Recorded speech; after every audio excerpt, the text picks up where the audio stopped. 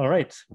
So the last speaker for this session is José Luis Gaona Reyes, and he's going to talk about the University of Trieste, and he's going to talk about the effect of dynamical collapse models with scalar cosmological perturbations. José, whenever you want, José Luis, sorry, whenever you want, the floor is yours. Thank you very much. Good morning, afternoon, or evening, depending on when you are or where you are. Thank the organizers for accepting this contribution. So let us start by recalling some basic concepts of cosmology, then we will move towards collapse models, and then we will merge basically these two concepts.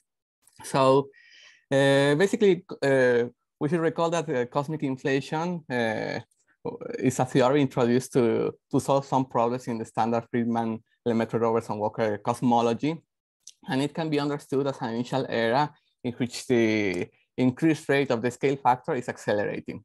And the simplest way to implement this theory is through postulating the existence of a canonical scalar field called the inflaton, whose dynamics is described by basically requiring the corresponding stress energy tensor to be conserved and the Friedmann equation.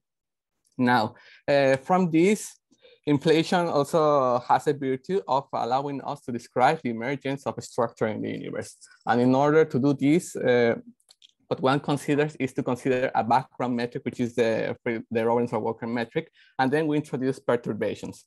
So one can see that the most general form that the line element, once we consider only scalar perturbations, which will be enough for our purposes, is given by this expression in which these functions phi, v, e, and psi are just for scalar functions which can be used to construct gauge invariant quantities. One of these quantities is the so-called Mukhanov-Sasaki variable, which basically contains or encodes information from the perturbation of the scalar field, the unperturbed value, and just this curly h is the Hubble parameter in conformal time.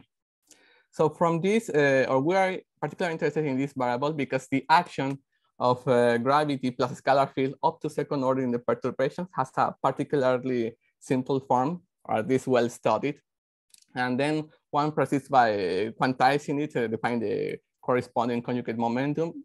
And then the quantity of interest that we want to calculate is the so-called the power spectrum of the so-called comoving curvature perturbation, which, as you can see, is basically proportional to the Mukhanov-Sasaki variable. This comoving curvature perturbation is a physical quantity that indicates us the gravitational potential on surfaces of constant phi. And at the end, say in practical terms, what we need to calculate is the quantum expectation value of the square of the comoving curvature perturbation on the vacuum state, which will be the quantity related to the power spectrum. So this is, let's say, the cosmological aspect. On the other hand, let us talk a little bit about collapse models. In general, dynamical collapse models can be regarded as phenomenological modifications to the Schrödinger evolution, which were historically introduced to solve the measurement problem through the addition of nonlinear and stochastic terms to basically the Schrödinger evolution. The most robust of these models is the so-called continuous spontaneous localization model, where the stochastic differential equation that the wave function satisfies is as shown here. You can see that the collapse operator is basically a Gaussian smear to mass density. And we have here the stochastic terms where the Wiener noise is defined for each point of space. Researchers in this area, what they do is to constrain the phenomenological parameters of the model by basically comparing the predictions of these models with experiments. So either theoretical or experimental constraints have been proposed, and we'll see that that this white region is the space of allowed values of the theories. So for example, just as a reference value, if RC is equal to 10 to the minus 7 meters, the corresponding parameter lambda of that was only proposed in one previous model is of 10 to the minus 16 hertz. Having said this, one of the scenarios that has been considered to further constrain these parameters is related to cosmology. And in particular, some authors have proposed basically to consider the effect of these dynamical collapse models to the scalar perturbations within an inflationary context. However, I should mention some things before. The first one is that up to date, there is not a satisfactory generalization of collapse models within a relativistic scenario. Therefore, applying it to a cosmological context may raise some doubts, no? In particular, because as there is not a generalization, it is not clear which is the appropriate collapse operator. So several proposals have been made. One collapse operator has been chosen to be the quantized Mukhanov-Saseki variable itself. Other authors, in particular John Martin and Vincent Benat, have proposed a linearized energy density contrast as a collapse operator. And with this choice, they found out basically that for the relevant parameters of the model, this formation is discarded. So what we did was to retackle this problem in the following way. We consider the total Hamiltonian of the system to be basically the one given by standard cosmology plus corrections due to collapse models.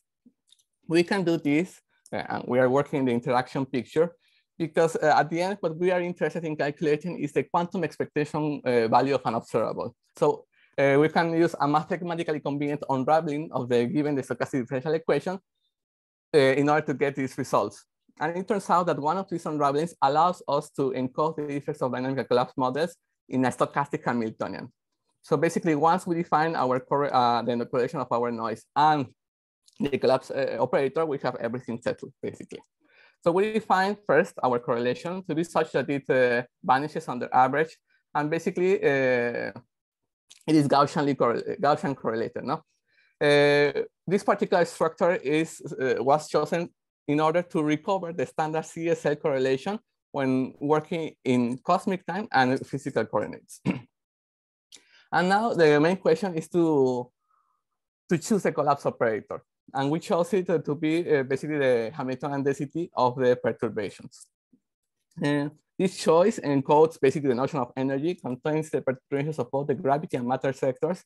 And moreover, if we go a little bit back to the CSL operator, we can see that this operator is basically quadratic integration and integration operator. So when working in Fourier space, it will mix different Fourier modes. And this will happen in this choice, no? In contrast to other choices which do not mix different Fourier modes. So what we did was to consider to calculate the leading correction to the power spectrum, and we found out that basically it is with agreement with observations for the relevant values of the parameters.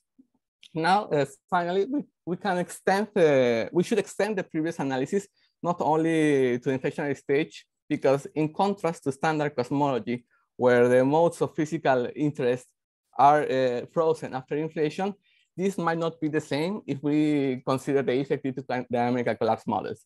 So following, in this case, Martin and Benat, we took the same approach of neglecting the effects due to preheating and reheating stages and directly go to the radiation-dominated era, in which basically one can redefine the Hamiltonian density, one can calculate the corresponding correction to power spectrum, and we see that this choice leads to corrections which are negligible even with respect to inflation, in agreement with the standard scenario. So to conclude, I would say that the most important thing is that the different choices of collapse operator leads to radically different results, and therefore we need to keep working to find generalizations of collapse models within a relativistic context to basically address these issues and to find out whether these models are discarded or validated with comparison through experiments.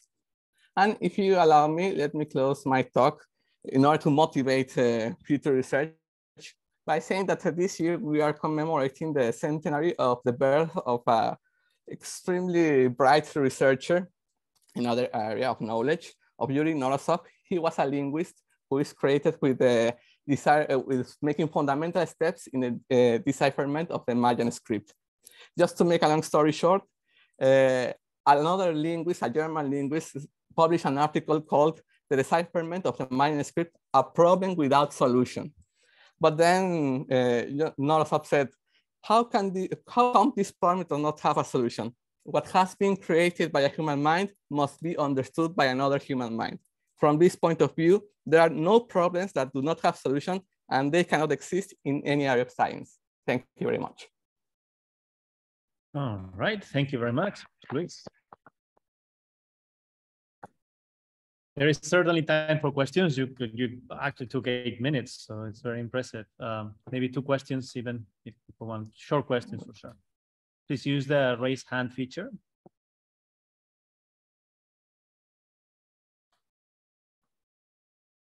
Well, if there aren't any questions, then let's thank Jose Luis again. Jose Luis, thank you very much. Thanks to you.